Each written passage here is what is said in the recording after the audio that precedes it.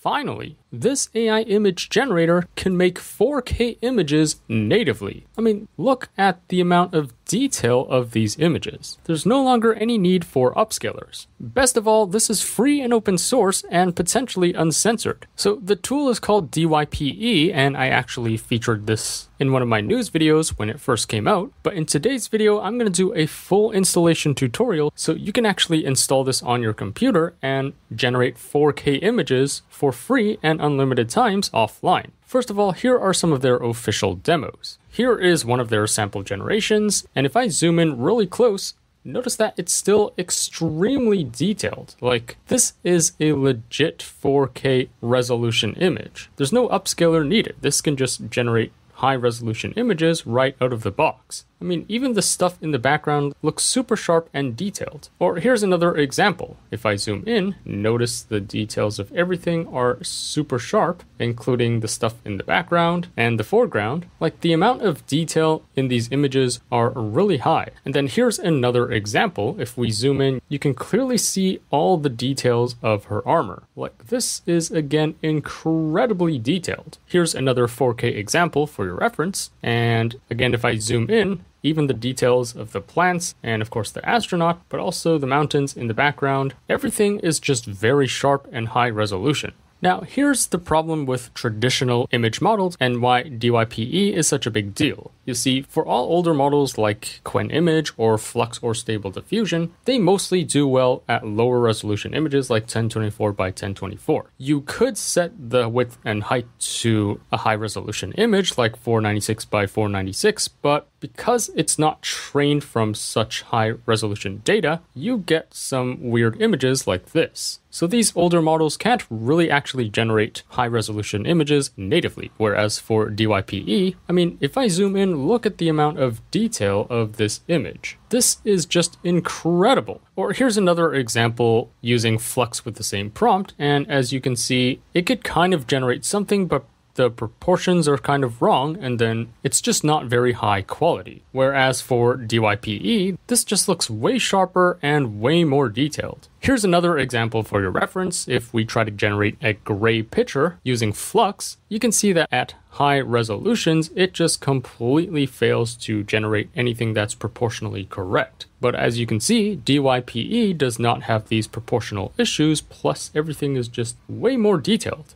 Now, those are just some of their official demos. Let me show you some of my personal demos as well. So here's what the interface looks like, and don't worry, in the latter half of the video, I'm going to show you step by step how to install this and use it. But anyways, here is my prompt. It's just a close-up portrait of a woman, and here's what we get. And if I open this image up and then I zoom way in, notice it even captures like the details of her skin and her eyes, like her eyebrows, her eyelashes. It's all very sharp. The amount of detail is just insane. And then if we look at her nose and mouth, again, this is just extremely detailed. You can even see like the facial hair on the bottom of her lip. This is incredible. Instead of a close-up portrait of a woman, let's try a meadow of flowers, the Rockies in the background, and it's going to be a beautiful landscape photo.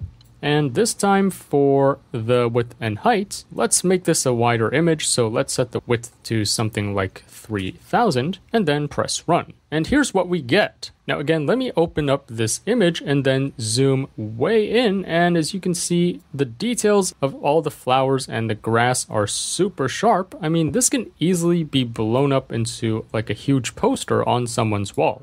If I now scroll to the background, even like some of the trees and the mountains are still very sharp and detailed. Now, of course, for landscape photos, it is expected that the background is slightly blurrier than the foreground, so it's not as detailed as like the flowers in the foreground. But overall, as you can see, this is an incredibly detailed and high resolution photo.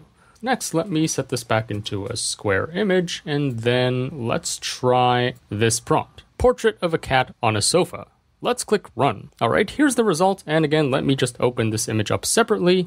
And then let me zoom way in, and as you can see, the details of the cat, especially its fur, the eyes, the whiskers, it's very sharp and high resolution. And then let me just pan down a bit for you to inspect the entire cat. I mean, all this fur is very detailed, and even the texture of this sofa's fabric is also insanely sharp and detailed. So again, this is an incredibly powerful tool for generating high-resolution images.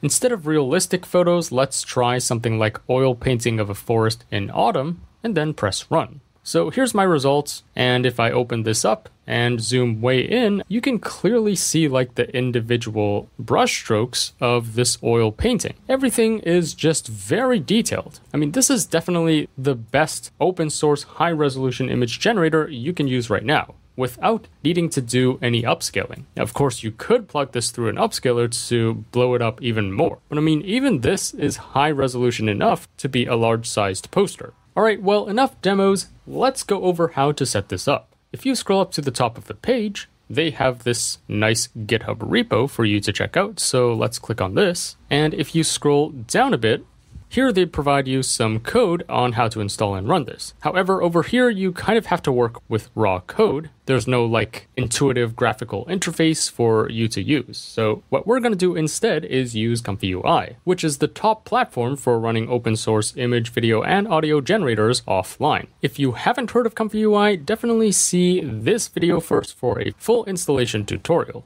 Anyways, back to today's video, I'm going to assume you already have ComfyUI installed. So instead of this official GitHub repo and these instructions, we are going to use this other repo, which is called ComfyUI DyPE by Wildminder. And this is going to allow us to use DyPE directly within ComfyUI. So next, let's go over how to set this up. If you scroll down a bit, here it contains all the instructions. So one way is to just search for ComfyUI DyPE in ComfyUI Manager and then click install. Or alternatively, what I like to do is just install everything manually. So the first step is to clone this repository in our custom nodes directory. So I'm going to head over to my ComfyUI folder and then click on ComfyUI and then click on the custom nodes folder. And then at the top here, I'm going to type cmd to open this folder up in command prompt. Next, all we need to do is copy this line and then paste it in here and press enter. All right, so that was pretty quick. And as you can see, it has successfully cloned this repository. So the next step is I can just proceed to run ComfyUI.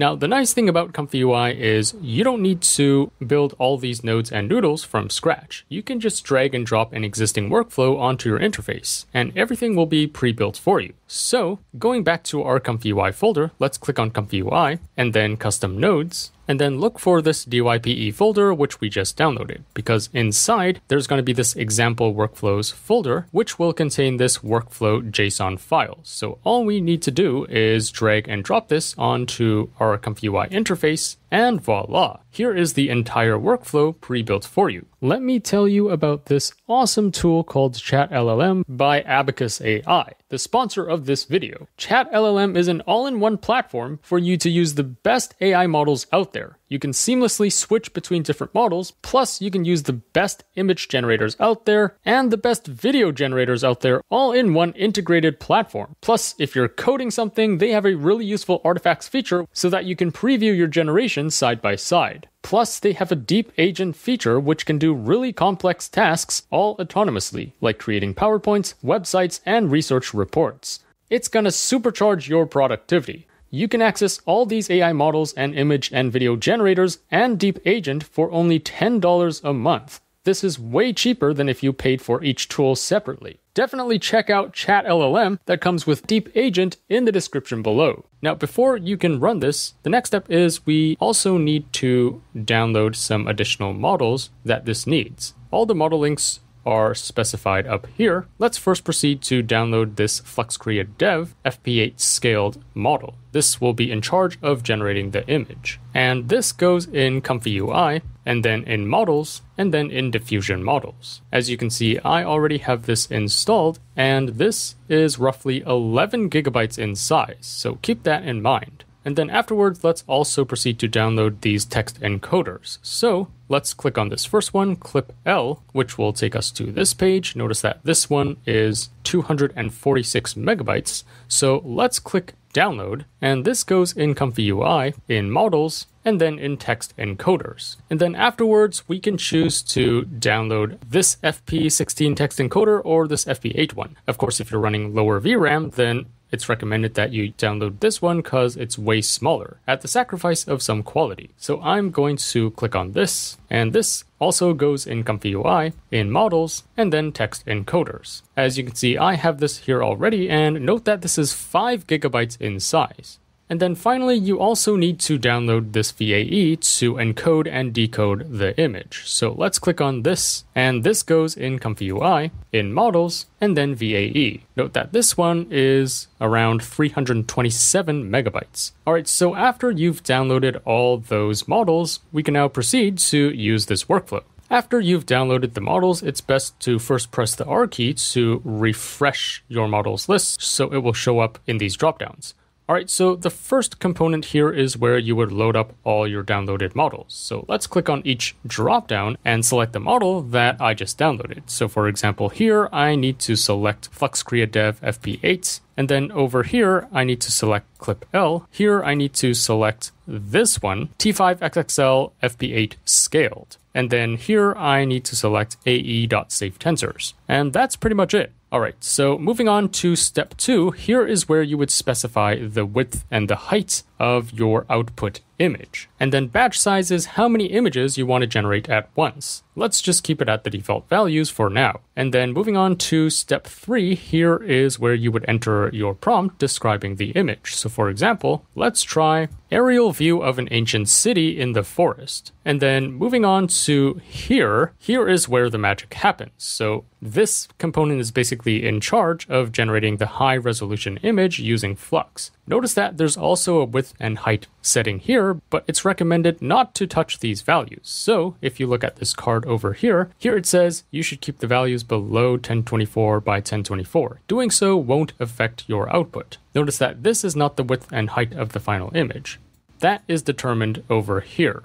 And then honestly, the only thing that you need to adjust in this component is this DyPE exponential value. So if you scroll over here, it explains what this exponent value is. So it basically controls the strength of the dynamic effect over time. If you're generating really high resolution images like 4K or above, then it's recommended to set this value at 2 or higher. For like 2K to 3K resolution images, then you can set this value to 1. And then for anything lower, then you can set this to 0.5. But if it's lower, then you don't really need to use DyPE. You can just use Flux. Anyways, let's just keep it at the default of 3, but sometimes for 4K images, setting this to 2 also works very well. And then here is where you can choose to use Sage Attention, which is basically a way to speed up your generations by a bit, but this does require you have Sage Attention installed first, which is kind of a pain in the ass to install for Windows. So you can either set this to auto, which means if you don't have Sage Attention, it's just going to revert back to the default, or you can just disable it if you want to explicitly not use Sage Attention. For me, I'm just going to set this to auto.